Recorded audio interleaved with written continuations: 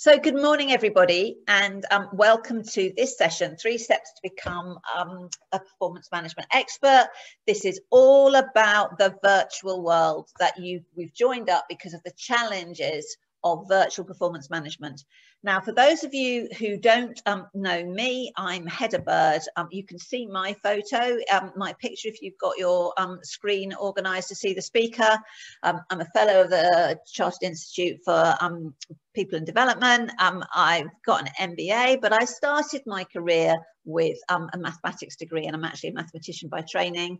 I then went and worked in the theatre, where I spent quite a lot of time working on plays about maths and science for young people before I went into the paper industry, did lots of analytics and marketing, and then some years ago moved into learning and development. And I and my colleagues here at 3C, Helen, my business partner, and our many associates, what we found when we went out doing our broad learning and development activities is that if people don't know what's expected of them, if they don't get feedback on how well they're doing, and if they're not held accountable for their behaviour, then most of the training that we were doing was actually not really going to do much more than tick a box. And we felt it was really important to tackle all these aspects of performance management properly. So what we found is that you can buy appraisal training from 10,000 suppliers of management development. You can buy how to write an appraisal form probably from 5,000 HR consultants. But nobody is sitting back thinking, why are we managing performance? What do we want out of it? What are these processes meant to achieve? So that is what we set out our stall to do.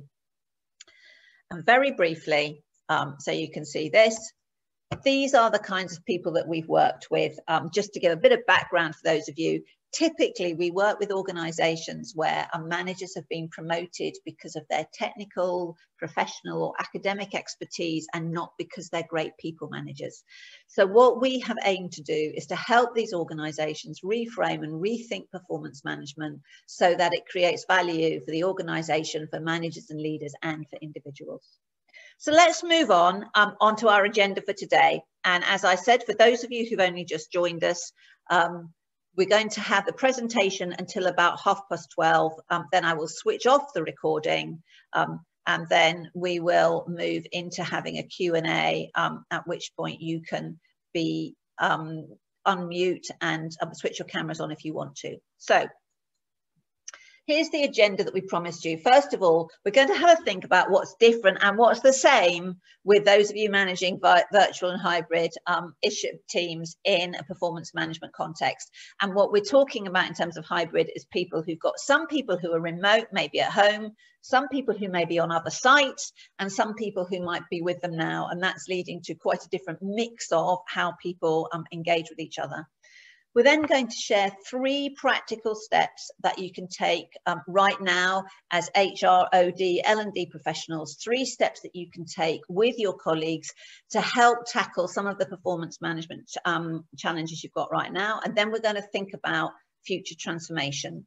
So we are assuming here that most of you are going to want to pick this material up and take it back to share with your organisations. So that's the frame within which they're thinking. Okay, so the first thing to think about is that virtual performance management is not what you did last year plus a bit of a video conference, right? And if any of your managers are thinking that, oh, just a minute, the performance conversation is just the same, I've just got to do it over the video. For many of them, I think they would have misunderstood the vast change that's happened this year. And I'm assuming that because you've joined this programme, you are one of the organisations that have faced an enormous amount of change, perhaps imposed on you through the COVID pandemic and through the changes in ways of working, or maybe imposed for some other reason. So the first thing is, it's not just about technology. And actually, I'm not going to talk about technology today because you can get loads and loads of technology support from many, many sources. What I'm instead going to ask us to think about is to think differently. And I found this quite an interesting quote. It's from Deanna Mulligan, who's Chief Exec of Guardian Insurance. And she's just about to publish a book called Hire Purpose, with a pun on the word hire.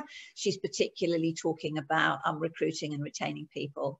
And what she is saying about the way in which we need to work now is that we need to be thinking about recruiting, hiring and training people based on their skills and not on their tasks. So it's all about skill description, not job description. And where this rings huge bells and resonates with me is that too often we are managing performance around tasks and not managing performance around the application of skills and strengths to the challenges at hand. And why does this matter? This really matters because most of us are not in straightforward task-oriented environments. And I suspect if people were, they wouldn't be here.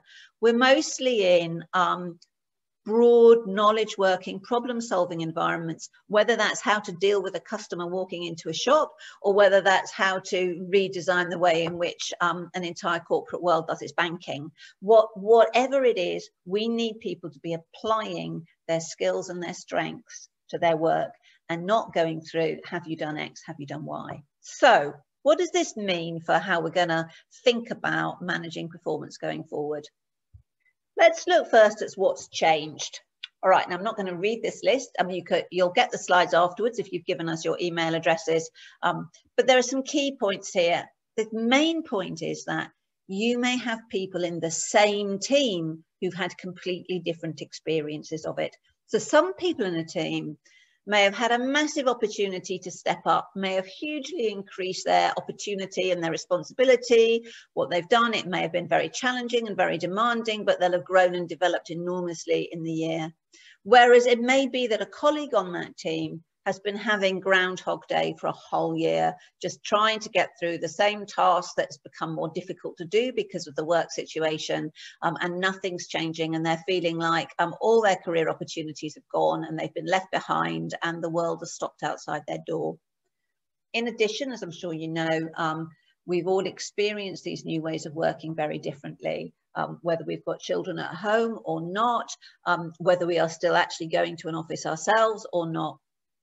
And what these three things have added up to that we've seen is a huge decrease in emotional stability. And those of you who know your factors of behavior in performance will know that emotional stability is the second most important factor in individual high performance, and that people who are emotionally stable tend to perform more highly. And the very nature of COVID has damaged that. So we're going to give you a tool to help you think about and address that challenge. And then what we've seen is a very uneven impact on productivity and performance, with some people in some departments, in some organizations, making enormous productivity gains, while other people, sometimes in the same department but doing different roles, have had a real struggle with even keeping up with the productivity levels they had before, sometimes because of their work situation, but often because of the nature of the work. But quite a lot has stayed the same. So what has stayed the same? The most basic thing is that all of the people still want to know three core things. What is actually expected of them? How well are they doing? And frankly, what's going on? You know, they may get loads and loads and loads of corporate communications if you've got a highly communicating organization behind you, but they're still wondering, am I going to be moved on when this is over? Is the organization going to reshape? What is it going to be? And that means that they're still asking themselves these same questions. Am I wanted? Am I needed? And what's the opportunity for me here? So in amongst all the change, there's a lot of stuff that's still the same. And your managers really, really need to understand that. And then finally, what's the so what out of that? We see that there are three things in the so what that really matter. First of all, that people need to explore the emotional roller coaster, that in the context of the performance management conversation, whatever that is, whether you're at annual review time, whether you're at a check-in time, whether you're at the mid-year review, depending on your year, people really, really need to explore that emotional roller coaster. Then they need to focus on skills as opposed to goals. Many organizations cannot set goals at the moment for a whole year. They don't know what the whole year is going to be like. So we need to focus on how can we get them to address that, use their skills to move forward. And then lastly, having a slower back here. I'm going to go back one. My machine is working slightly slowly here. Let me go back. Oh, we shot through all of those. The last thing we're going to do is use uncertainty to create some fresh thinking. So what's changed? What's the same? So what? We absolutely suggest that you prepare this, a version of this, for all your managers who are having to lead performance management at the moment. Okay, let us now move on to the next slide. So how do we explore the emotional roller coaster? Here's one of my first tips, and that is that use a visual model to have the discussion. And I have put here a version of Maslow's hierarchy of needs. I'm making an assumption that most of you know the core theory. If you don't, do contact me afterwards. Happy to share it with you. You can look it up. The papers were published, believe it or not, I think right back in the 1960s and early 70s. It's about how we fit in and how we belong and how that motivates us. So in today's environment, the people at the bottom of the pile at work are those who are literally worried, can they get their job done today? Have they got broadband connection? Are the kids going to come home from school before they've finished?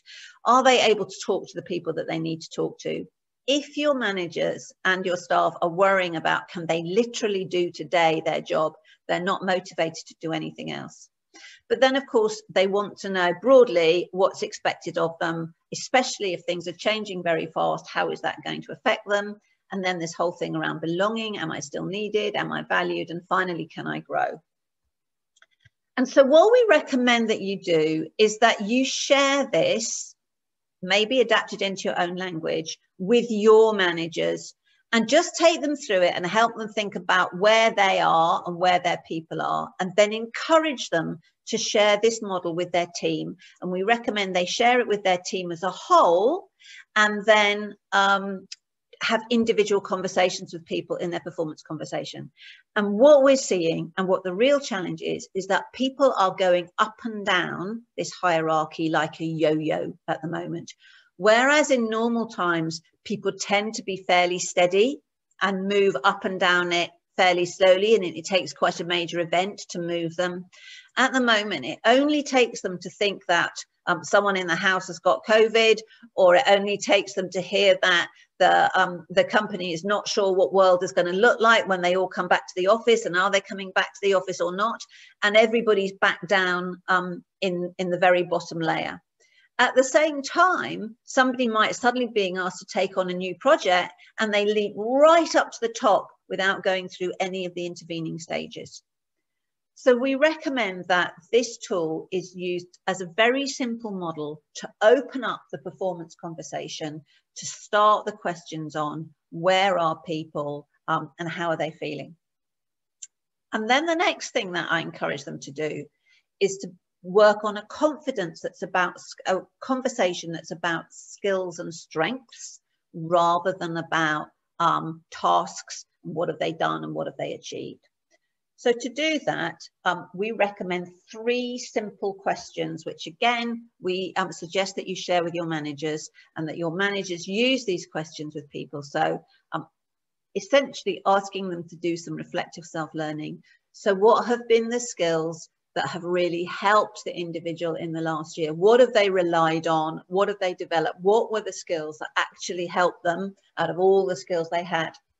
And conversely, have they got some skills they really value, but they think they're rusting away? You know, perhaps you've got somebody whose prime job is standing up in front of a group of people, and somehow doing it virtually has not cut it for them.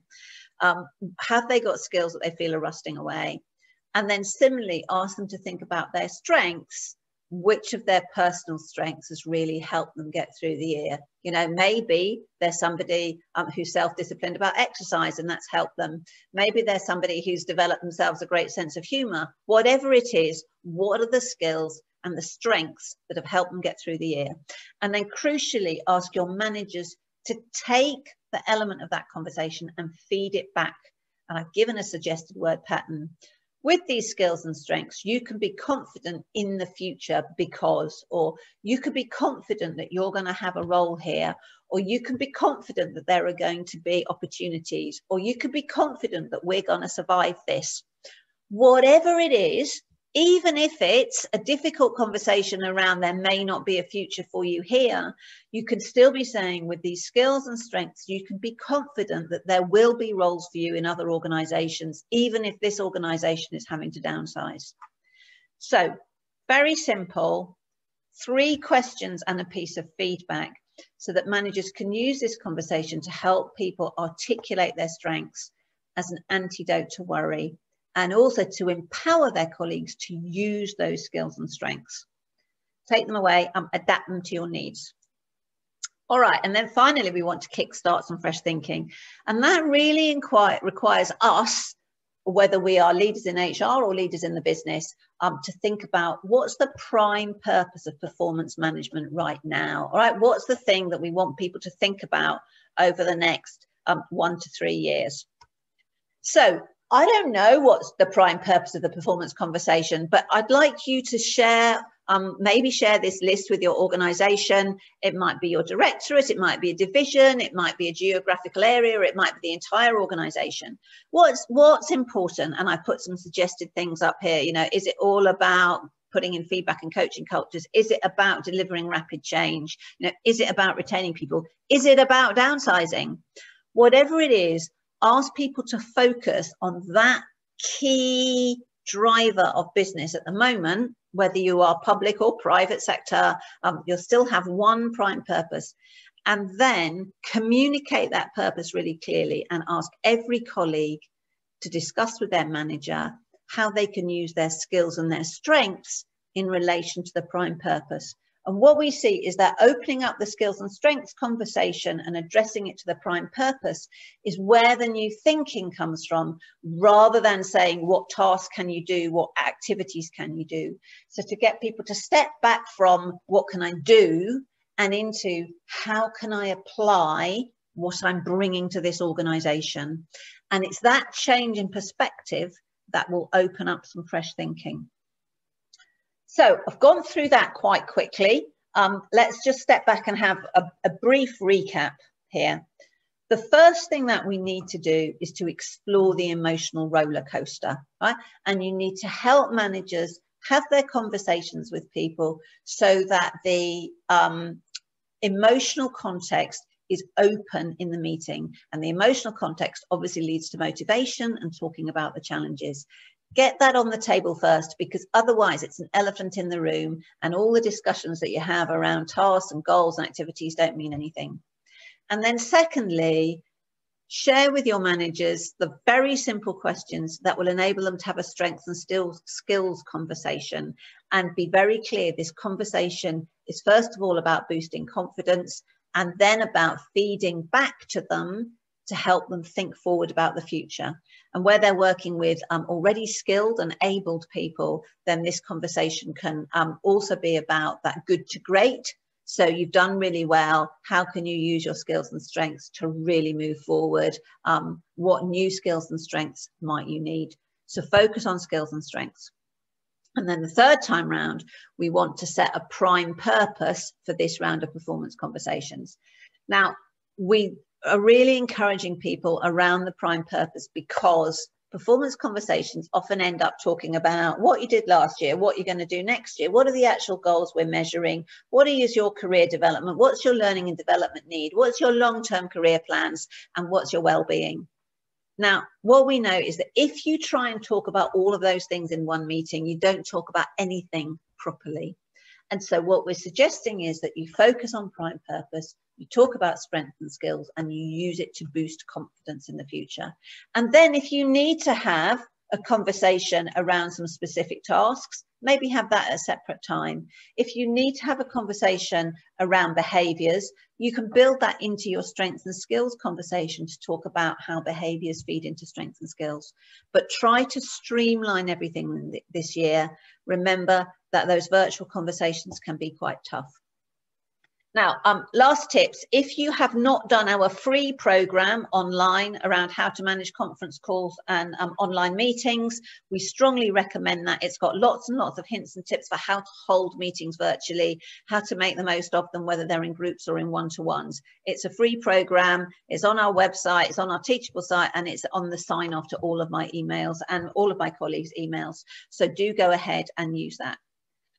And then we want you to think, all right, we're very much aware now that some of you are in smaller organizations or even in larger ones thinking, we need to be able to sort this stuff out for myself. It's great talking to Heather and getting some hints and tips, and I can get loads of hints and tips, but we absolutely need to address this at the moment, and I need to build the skills. So these are just small steps that you can take. And as you know, 3C can come in and do bigger projects for you, design and implement performance management, do the training, engage a workforce. But what if that's not an option for you? So here's the thing, we learned how to do this. We were not born knowing how to do all this performance management stuff. We've spent the last 10 years researching, studying, engaging, practicing, learning from experience, putting some new tools into action. We learned how to do it, and so can you. So what we would like to do, and I'm just losing slightly my side set, see if I can get it. Here we go. All right. What we'd like to do is invite you to come and learn with us. So for those of you for whom having outside support is not the right solution, you can come and learn. And it may well be that you're in an organization where you expect to have in-house expertise. You may have put in-house expertise around change management. You may have put in-house expertise around agile working. What we're saying is you can now put in some in-house expertise around performance management. So come and learn with us. Come and learn live and online. We're going to run an 8-week program culminating in a performance management certification. And for those of you who haven't seen the performance management canvas, this is the canvas. These are all the moving parts of performance management. And today we've talked about some small bits of it. We've talked about the immediate part of what's the purpose. We've talked about how can we just get people to focus on that one part of the purpose. We've also talked, looking over on the other side, about the motivation. Where are people? How are they feeling now? What are they wanting to need? What do they need from you? And then we talked about having the strength and skills conversation, which is part of the middle bit in the feedback and coaching and performance conversations. But throughout how you think about performance management, there are choices. And in this program, we're going to be looking at all the different choices that you have to design performance management, how you make those choices that will suit your organization, and how you develop the skills so that as you move from organization to organization, you will be able to make the choices and lead performance management projects in the future. So I'll be leading it. We're going to have weekly webinars for everybody where we'll be sharing our tools and techniques, where we will be taking you through some of the theory and explaining how we apply it. And then we'll be having some hosted smaller sessions where you can talk with us and engage with each other to actually put into practice some of the techniques that we've been sharing with you, and that you can learn how to do it for yourself.